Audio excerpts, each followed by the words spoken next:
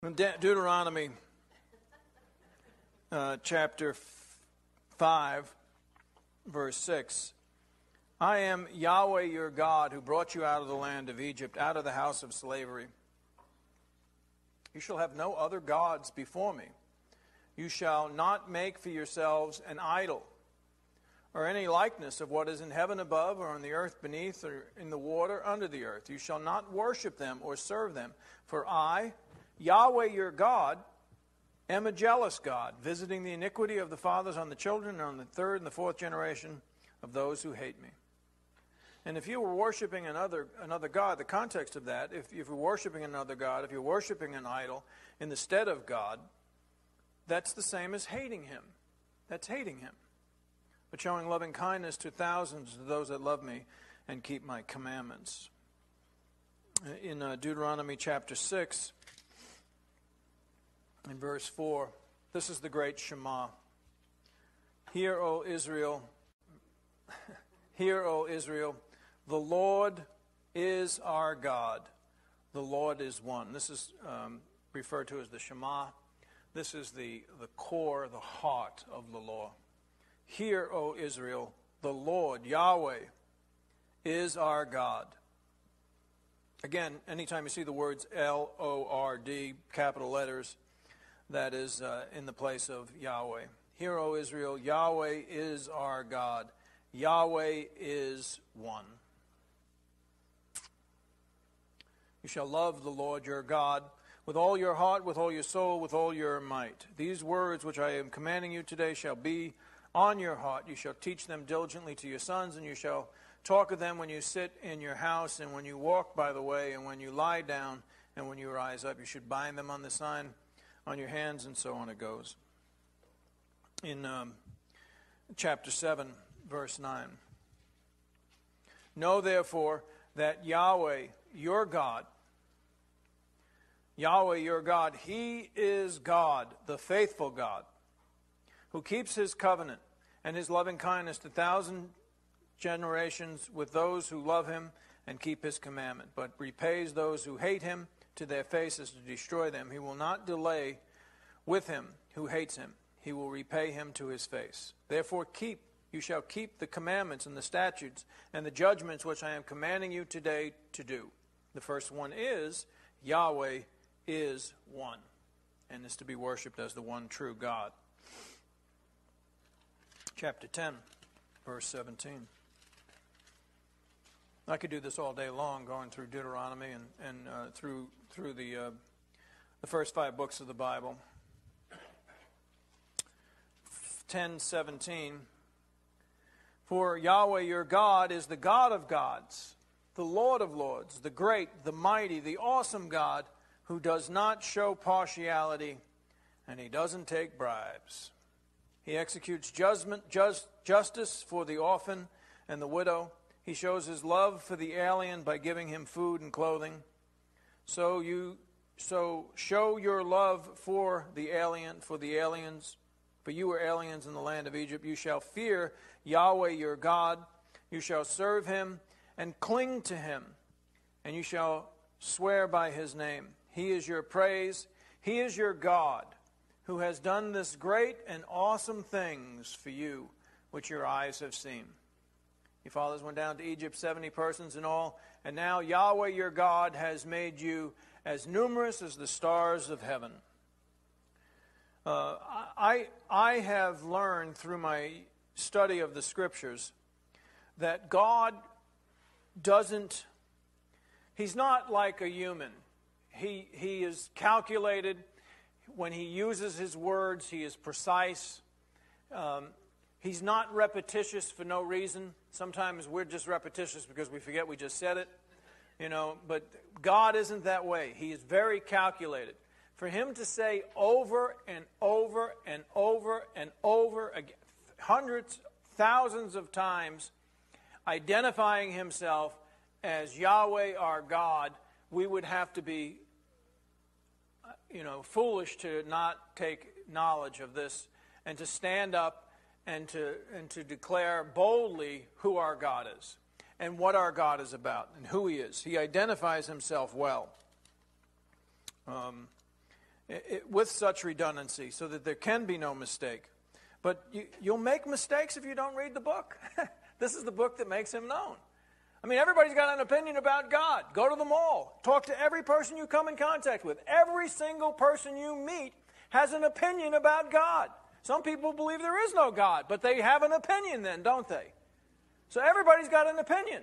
Having an opinion about God or having the popular opinion, what everybody else believes, doesn't mean you know anything about him. The way he has made himself known to the world is written in the Scriptures. And so you don't guess about it, so that you really know. I mean, the best way to learn about somebody is to talk to them. Or if they wrote a book about themselves, read the book. You know? Don't read a book that somebody else wrote about them. You know, I don't know what that woman wrote about A-Rod. I don't know if that's true. Now, if A-Rod wrote the book about himself, I would put more weight to that. But God had this book written. This is his words. This is his explanation of who he is. Read the book if you want to know him. And go to Malachi, the last book of the Old Testament. When you read through the prophets, Isaiah, Jeremiah, Ezekiel, Daniel, all of the prophets, every single one of them, save none, every single one of them, their message is the same, their communication is the same. If their reproof to Israel is, Yahweh is God, worship him alone. That's the message. That's the gospel message of the prophets. I don't know if it's a gospel message. It's the message of the prophets. I don't know if it was a good news message to Israel when they heard it. It should have been.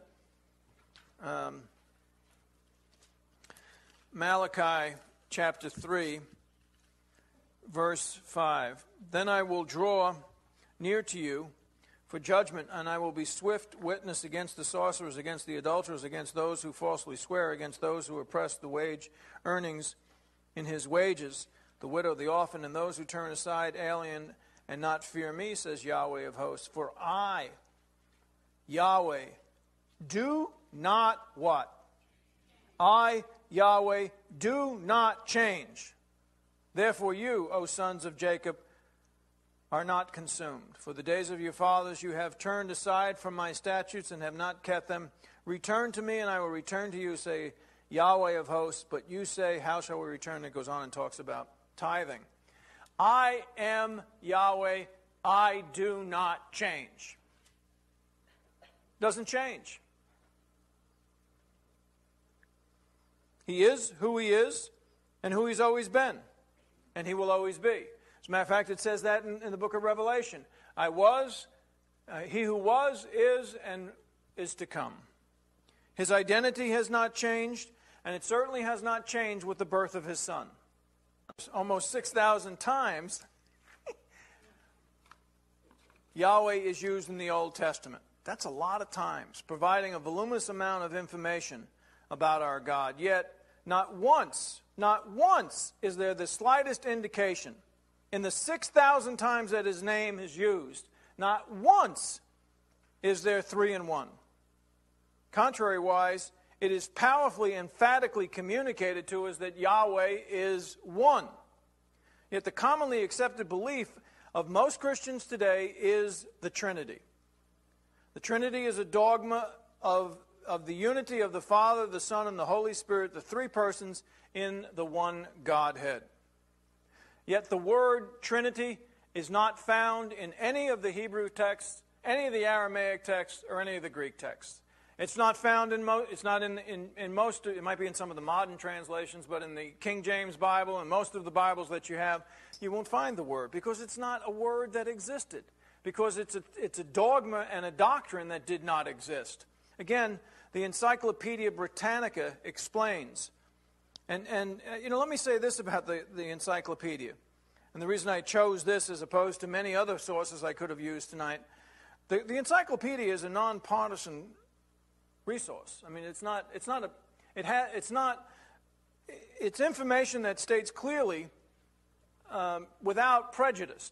It's not like this is the opinion or the religious persuasion of the one that's writing it. This is just information. This is just the historical information. That's what encyclopedias do. They give you information, right? You look something up. Look up the word Trinity in the Encyclopedia Britannica. And this is what it said. Neither the word Trinity nor the explicit doctrine appears in the New Testament. Nor did Jesus and his followers intend to contradict the Shema in the Hebrew Scriptures. Hear, O Israel, the Lord our God is one. We just read that in Deuteronomy 6:4. The Encyclopedia Britannica says the Trinity doctrine does not appear in the New Testament, nor did Jesus and his disciples try to contradict the Shema, which is, the Lord thy God is one. The earliest Christians, however, had to cope with the implications of the coming of Jesus Christ and of the presumed presence and power of God among them, i.e. the Holy Spirit, whose coming was connected with the celebration of Pentecost. The Father, Son, and Holy Spirit were associated in such New Testament passages as the Great Commission. Go, therefore, and make disciples of all nations, baptizing them in the name of the Father and the Son and of the Holy Spirit. That's Matthew 28:19. And in the apostolic benediction, the grace of our Lord Jesus Christ and the love of God and the fellowship of the Holy Spirit be with you. 2 Corinthians 13:14. The person that wrote the Encyclopedia Britannica is saying, well, maybe they took it from this information, where it says the Father, the Son, the Holy Spirit, which without a doubt, the New Testament, specifically the New Testament, well, really the Old Testament too, but primarily the New Testament, talks about God, the Father. It talks about Jesus, the Son, and it talks about the Holy Spirit, and it talks about the three a lot. But it never says that the three are one. The doctrine developed gradually over several centuries. Now, the doctrine developed gradually over several centuries through many controversies. Initially, both the requirements of monotheism, that's one God, inherited from the Hebrew Scriptures, and the implications of the need to interpret the biblical teachings of the Greco-Roman religions seem to demand that the divine in Christ as the Word or the Logos be interpreted as subordinate to the Supreme Being. An alternate solution was to interpret Father, Son, and Holy Spirit as three modes, John, say that for me. Modes, a substance, of self-disclosure of one God, but not as distinct within the being of God himself. The first tendency recognized the distinctiveness among the three, but at the cost of their equality and hence of their unity, subordinationism. The second came to terms with their unity, but at the cost of their distinctiveness as persons. It was not until the 4th century that the distinctiveness of the three and their unity were brought together in a single orthodox doctrine of one essence and three persons. In other words, he's saying before the 4th century, they had a hard time putting this together because it didn't fit. You can't have Jesus Christ being subordinate to God and being equal with God. That's contradictory. And so they worked at it, and in the 4th century, they put this together at the Council of Nicaea in 325, stated the crucial formula for the doctrine in the confession that the Son is the same substance as the Father, even though it said very little about the Holy Spirit. Over the next half century, it got steam, and eventually it became the doctrine that substantiated, this thing called the Trinity. In other words, the Encyclopedia Britannica is saying this is not a biblical concept. It's not in the Bible. You can't find it in the Bible. It's something that was put together 3 centuries after Christ was here on earth. So here we come back to my beginning statement of the evening and the things that John was communicating the last time we were together. And really the first time we were together. What is your standard for faith and practice? What is it that you're going to believe? If it's going to be the Scriptures, then you'll have difficulty with the Trinity, because the Trinity is a non-scriptural doctrine. It is one that was put together at the Nicene Council in 325 BC, or AD, after Christ. So it's something that was made up by men, and there's much more information. There's many books that you can read on this. It was made up by men basically for the purpose of attracting paganistic people into the Christian community. It was a means by which it was a sacrifice for evangelism, because polytheism was rampant among the pagans, as it always has been, and this would be a way to compromise and to get these people to believe. Nonetheless, it's a non-biblical concept. The concept of the Old Testament, the underpinnings of the Old Testament, the doctrine of the Old Testament, which is clearly communicated over and over and over again, is Yahweh is one. He is God. And New Testament makes known Jesus as the Son of God. Hundreds of times in the New Testament. Now, I told you in the Old Testament, thousands of times Yahweh is talked about as being God. 6,000 times. In the New Testament, hundreds of times Jesus is spoken of as being the Son of God.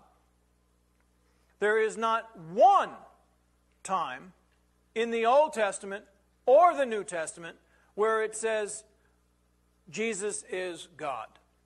There is not one time in the New Testament or the Old Testament that says that God is Jesus. There are over 6,000 times in the Old Testament where it explains who God is. There's hundreds of times in the New Testament that explains who Jesus is as the Son of God. He's called the Son of God hundreds of times. He is never called once God the Son. When you talk to a Trinitarian, you say to him, why do you believe in the Trinity if it's not written in the Scriptures? Well, it says in Matthew 28, the Father, the Son, and the Holy Spirit. Okay, it says apples, oranges, and pears. Does that make them all apples? It says three different things. It doesn't say they're one. And I don't mean to belittle or make fun of people's beliefs, but to say that this is paper thin is an understatement. It is so weak, it is so incredibly weak that you would believe this, again, based upon not one time, not 10 times, not 100 times, not 1,000 times, 6,000 times the name of God is used. We are without excuse to believe in such a doctrine. And not one time, not one time is the word Trinity used. Not one time is God called Son. Not one time is Son called God. Look at Exodus. No, look at Ezekiel. Can you find it? Can you find it? Can you find it? Psalms, Proverbs, Song of Solomon, Isaiah, Jeremiah, Ezekiel. It's before Daniel. We were in Daniel on Sunday, so maybe you can find it. That was great on Sunday. Ezekiel 25. Ezekiel prophesies, at least in the section that I'm reading to you, about what's going to happen at the end of the age, when Jesus comes back as King of Kings and Lord of Lords. It says in Ezekiel 25:17, I will execute great vengeance on them with wrathful rebukes, and they will know that I am Yahweh when I lay my vengeance on them. Just as it was understood in the time of Pharaoh. It was the vengeance of God, or the judgment of God upon Pharaoh, that the understanding came that Yahweh was God. So it will be at the end. In Ezekiel 36, chapter 36, verse 22, therefore say to the house of Israel, thus saith Yahweh God, It is not for your sake, O house of Israel, that I am about to act, but for my holy name, which you have profaned among the nations where you went. I will vindicate the holiness of my great name, my great name, my great name, which has been profaned among the nations, which you have profaned in their midst. That the nations will know that I am Yahweh, declares Yahweh God, when I prove myself holy among you in their sight. For I will take you from the nations, gather you from all the lands, and bring you into your own land. Then I will sprinkle clean water on you, and you will be clean, and I will cleanse you from all your filthiness and from all your idols. Moreover, I will give you a new heart, and put a new spirit within you, and I will remove the heart of stone from your flesh, and give you a heart of flesh. I will put my spirit within you and cause you to walk in my statutes, and you will be careful to observe my ordinances. You will live in the land that I gave to your forefathers, so you will be my people, and I will be your God.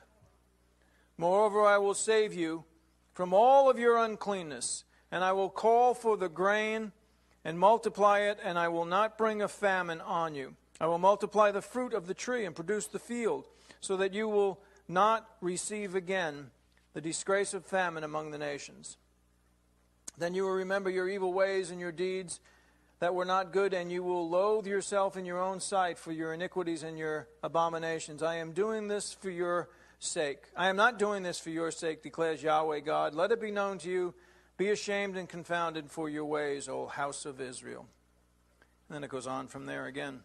This is what's going to happen in the end. This is talking specifically to Israel. They're going to have this blessing and this judgment and this awareness and this understanding, as is the whole world, that Yahweh is God. I love, be still and know that I am God. I will be exalted among the nations. I will be exalted in the earth. In the end, everybody's going to understand exactly that Yahweh is the one true God. Look at chapter 39, verse 7. My holy name, 39:7. My holy name I will make known in the midst of my people Israel. I will not let my holy name be profound anymore. Today, the holy name of God is profound so frequently.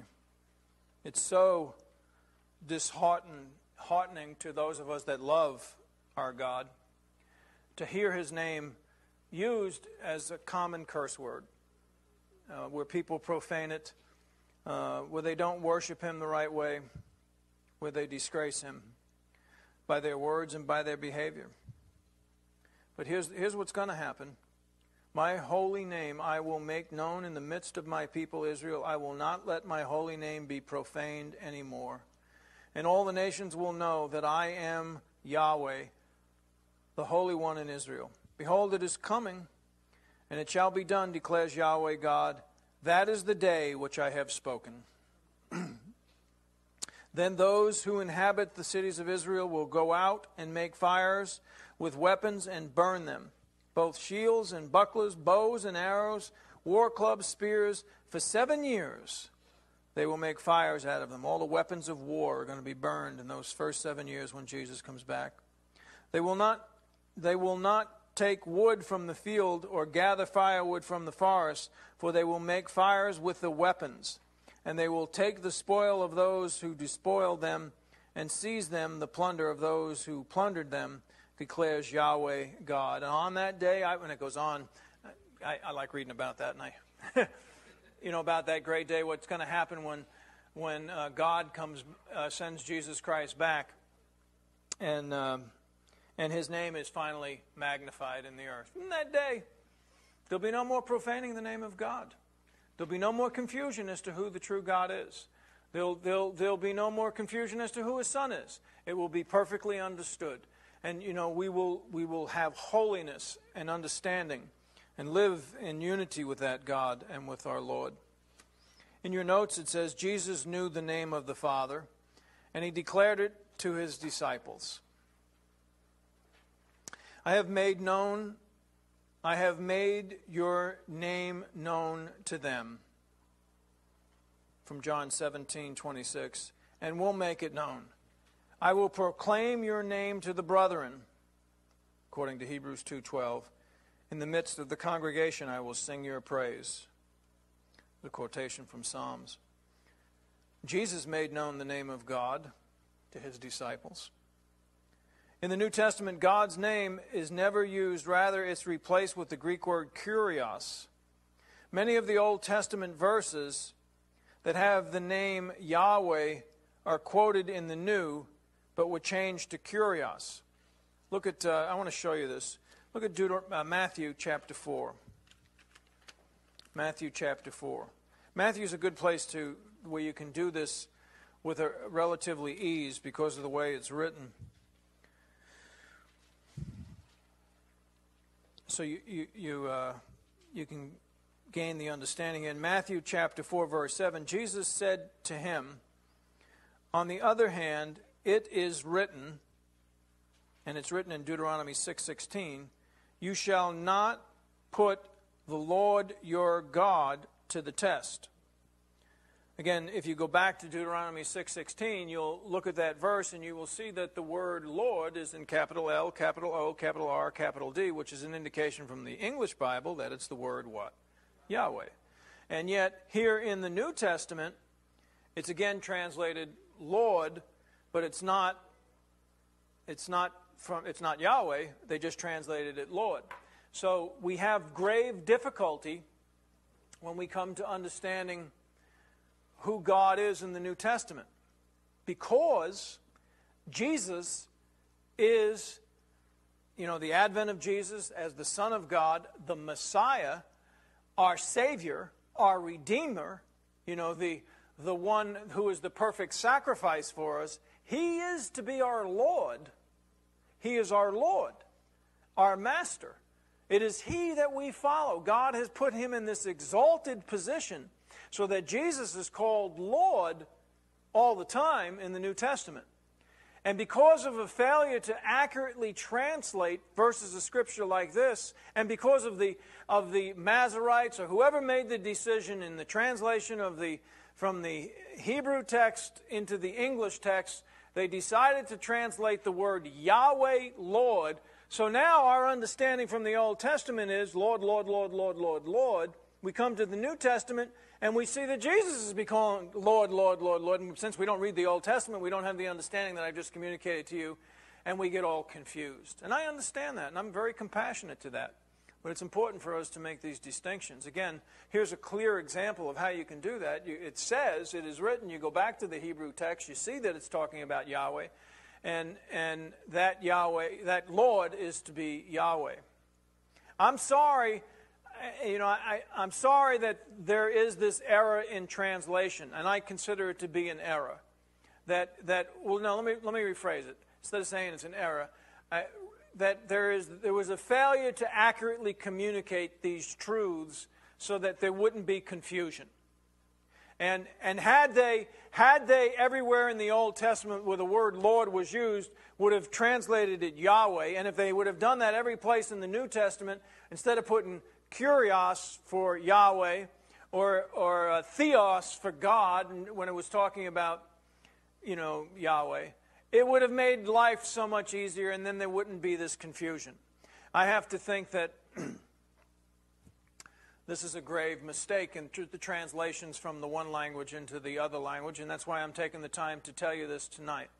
I also believe that if you read without prejudice, if you read without preconceived notions, if you read things in the context and you ask God to explain it to you, you can tell the difference about who we're talking about. Are we talking about God, or are we talking about Jesus? And it's almost, 90% of the times it's very, very easy to read in the context, and you'll grab hold of it. Another one of these is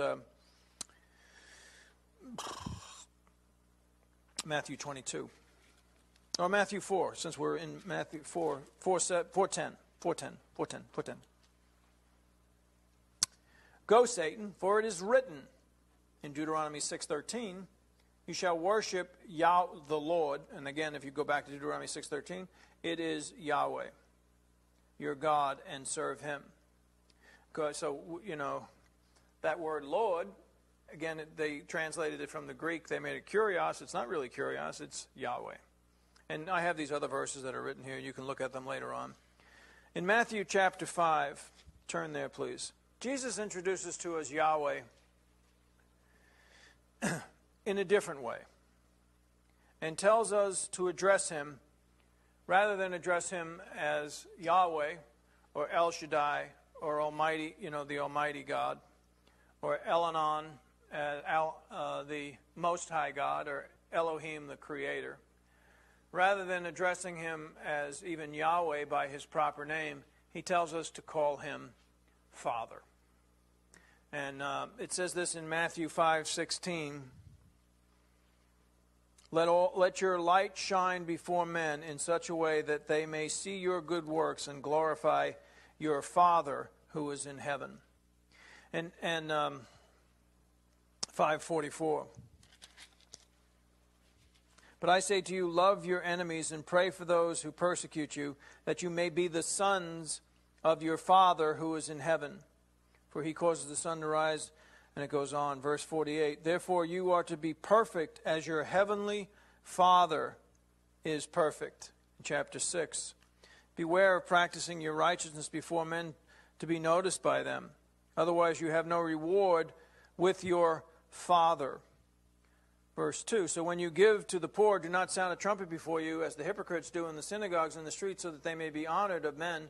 Truly I say to you, they have their reward. But when you give to the poor, do not let your left hand know what your right hand is doing, so that your giving will be in secret, and your Father who sees what is done in secret will reward you. When you pray, don't be like the hypocrites who stand in the synagogue. Verse 6, but when you pray, go into your inner closet and quiet pray. Verse 7, when you are praying, do not use meaningless repetitions.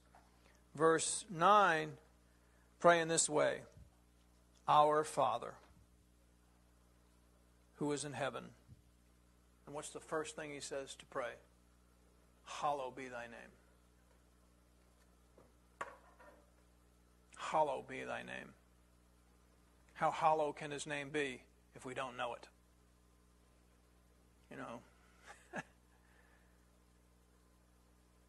I understand the concern of not violating the second commandment of taking the Lord's name in vain. But I don't think that was in relationship to saying his name as much as it was, as you see from the book of Ezekiel, it was the manner in which they lived, the manner in which they didn't have faith, how they worshipped other gods, how they disgraced their God, how they used his name flippantly. The name of Yahweh, indeed, is not a name to be, spoken disrespectfully.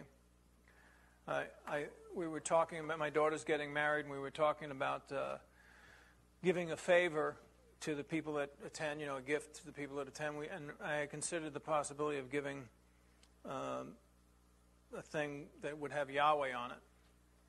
And then as I contemplated, I thought, I really don't want to do that. Suppose somebody takes that gift and discards it, throws it in the garbage, or takes that thing and just throws it in their closet or behind their bed or under the... I don't want that to happen to the name of God. I don't want to contribute to that. So I wouldn't do that. I decided against doing that. I think I need to be wise, and I need to be careful on how I use the name of God, because it's supposed to be hallowed. Hallowed is thy name. I don't think it's supposed to be ignored. I don't think it's supposed to not be known. I think it should be known, and I think that I'm thankful to know it. I contemplated these things for many years in my life, wondering, well, maybe the Masoretes and the other people that were responsible for changing Yahweh to Lord, or Yahweh to Adonai, or to make up this Jehovah, maybe they were right. Maybe I shouldn't use this name. And, I reasoned that through, but then I read the scripture, and I see how many times he uses that name. Now, I'm sorry, we don't speak Hebrew, but I do have the availability to go look at Hebrew texts and to understand these things. I have the ability to research and to understand, and I have, and I do. And I see that he is telling me over and over and over and over again his name. He wants me to know his name. So It's not that I shouldn't say it, or I shouldn't know it, and that I shouldn't say it. It's that I should keep it hollow. I should keep it holy. Reverence, awe, not to be flippant about it.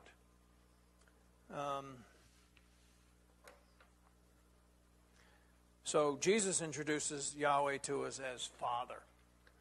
And so in my prayers to God, my Father, I don't say Yahweh, I say Father, because that's what my Lord Jesus instructed me to do.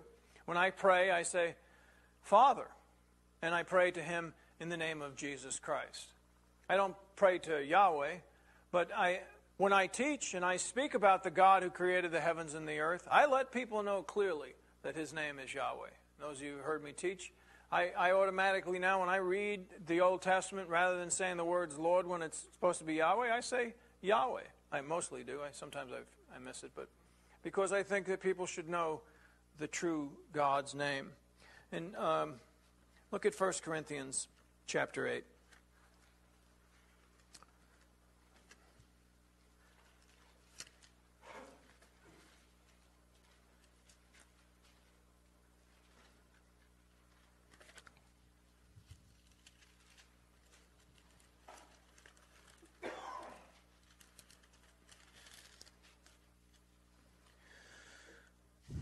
Verse 6, yet for us there is but one God, the Father, from whom are all things, and we exist from him, and one Lord Jesus Christ, by whom are all things, and we exist through him. That's not saying there's only the two of them are one. It's saying that there's two. There's two. There is one God, the Father, from whom all things, and we exist from him, and one Lord Jesus Christ. Ephesians chapter 1. Now, Jesus has unity with the Father, where he always did the will of the Father, and is always in conjunction with the will of the Father. They are one in will and purpose. They are one. Jesus has, in subordination to the one true God, he has always done the will of the Father. So they are certainly one in that regard.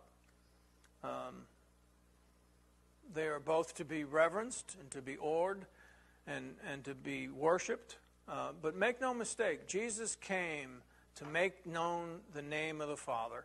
And Jesus came to bring people to the Father.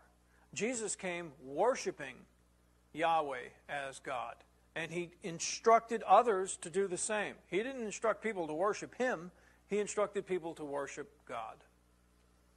In Ephesians chapter 1 it says, Paul, an apostle of Christ Jesus by the will of God, to the saints who are at Ephesus, who are faithful in Christ Jesus. Grace to you and peace, verse 2, grace to you and peace from God, our Father, and the Lord Jesus Christ. It doesn't say God, our Father, who is the Lord Jesus Christ. It says God, our Father, and the Lord Jesus Christ. Blessed be the God and Father of our Lord Jesus Christ. He's the God and Father of the Lord Jesus Christ. This is like he's our God and Father. Blessed be the God and Father of our Lord Jesus Christ, who has blessed us with every spiritual blessings in the heavenly places in Christ. I think that's pretty clear. Jesus is Lord, Yahweh is our God and our Father.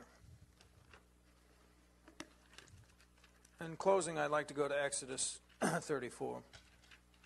This is a description of the God we worship. Some of the characteristics, certainly not all of them, but some of the characteristics. When he made himself known to Moses, Moses wanted to see him more fully.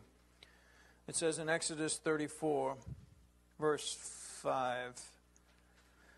6, Then Yahweh passed by in front of Moses and proclaimed, and again those words, the Lord, are the one word in the Hebrew, Yahweh. Then Yahweh, verse 6 again, Then Yahweh passed by in front of Moses and proclaimed, Yahweh, Yahweh God. Compassionate, gracious,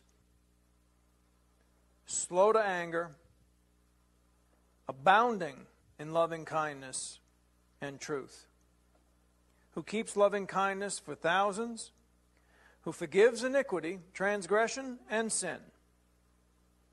Yet he will by no means leave the guilty unpunished, visiting the iniquity of the fathers on the children and on the grandchildren to the third and fourth generation. That's the God of the Bible. That's who he is. That's his identity. It's a monotheistic God. Mono meaning one, theistic God, one God. Not polytheistic, or not many gods, not three gods. There's only one God. There's one Lord Jesus Christ.